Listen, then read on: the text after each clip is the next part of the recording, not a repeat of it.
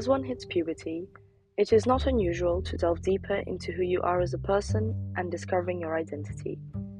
I have found this phase in life to be extra tricky growing up bilingual. I grew up in a bilingual home, speaking both Dutch and English. As a teenager, I started to realize I had developed two quite different personalities in both languages. In Dutch, the language I spoke all day long, I have a very outgoing personality. However, in English, the language which I only spoke at home, I tend to be more reserved, quiet, and serious. As a linguistics student, I can now partially explain why this shift in identity takes place with bilingual children. Last year, I managed to conduct a small survey to research the experiences of other bilingual students concerning their identity. In this survey, participants pointed out two common causes.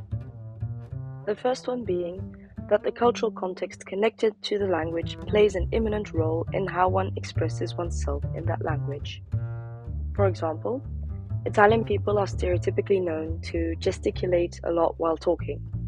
Therefore, a bilingual child might develop a more expressive personality in Italian than in their other mother tongue. Secondly, did not only the cultural context play a role, but also the context in which the child learned the language, such as with whom or where they learned it. Lastly, I would like to add that this subject is still fairly untouched by researchers, and everyone experiences language learning and the identities that develop along with that process differently.